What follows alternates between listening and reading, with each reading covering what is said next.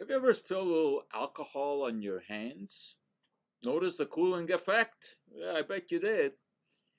That is because it takes heat to convert a liquid to a gas. In the case of alcohol evaporating, that heat comes from the skin. Well, how about smearing some alcohol on the head of the penis? Never thought of that? Well, producers of Eroxon, a treatment for erectile dysfunction that is available in Europe, not yet in North America, well, they've thought about it. And they've come up with a formula that actually has been clinically tested and shown to have at least some efficacy. The rationale is that alcohol produces rapid cooling followed by a slower warming, and this change in temperature stimulates nerve endings, causing the release of neurotransmitters. These then prompt an increase in blood flow to the penis. The neurotransmitter talked about is nitric oxide, the one that is responsible for the action of Viagra. However, there is no evidence that Eroxon causes nitric oxide to be released. But never mind the speculative theory, the question is whether the stuff actually works. 2 studies have been carried out.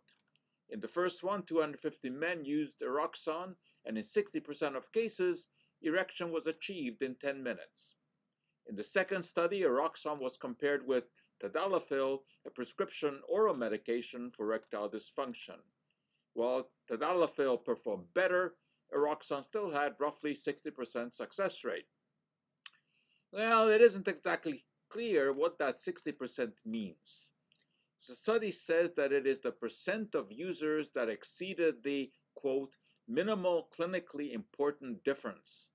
That's somewhat ambiguous. It would be useful to have harder evidence.